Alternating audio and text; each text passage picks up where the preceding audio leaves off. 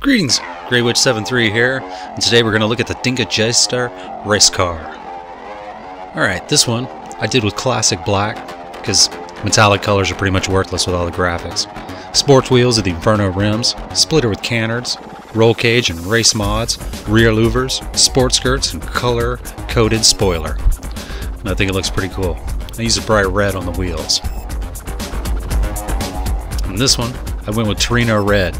It takes away some of the graphics, but it looks pretty cool. SUV wheels with the Royal 6 rims and race yellow, carbon splitter canards, carbon rear diffuser, race exhaust, carbon skirts, and the carbon wing spoiler. I think it looks pretty tight.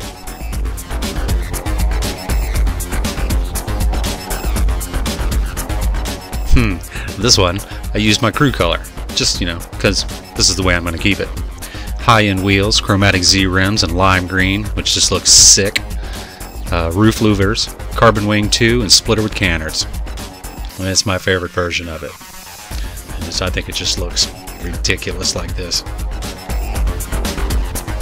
And I'll probably end up keeping it like this for a while, at least. Alright, the pros for this thing: it handles and drives awesome. It might be a tad bit sensitive in the turns, but you can easily recover with this car. The engine sounds awesome, which, if you like me and play with headphones on all the time, listening to some of the whine of some of the engines, get pretty annoying. It has cool mods, a bit expensive, but cool, and you're able to change the body color under the graphics, which I think is really cool. Cons for it: it's expensive. Why so expensive? The Batty RR is the same price as the regular Batty. Why can't this be the same price as the regular Jester? Don't know that.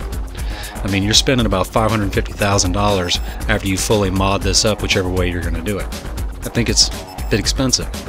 Also, this car is super low to the ground, like lower than the Turismo low. So you got to take that in mind when you hit curbs, because you will wreck it. Alright, well, this is Grey Witch 73. I'm signing out, and I hope you enjoyed it. Peace.